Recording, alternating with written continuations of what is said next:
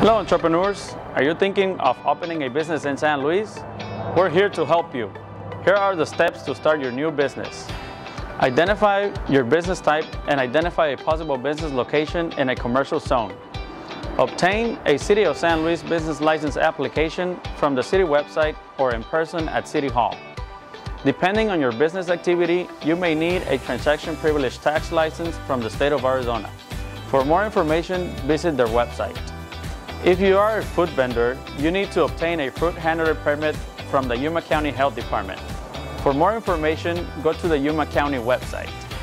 At this time, you're ready to submit your business license application to the City of San Luis.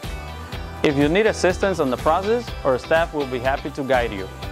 Contact our Economic Development Department and Business License Division. The City of San Luis is looking forward to your new business.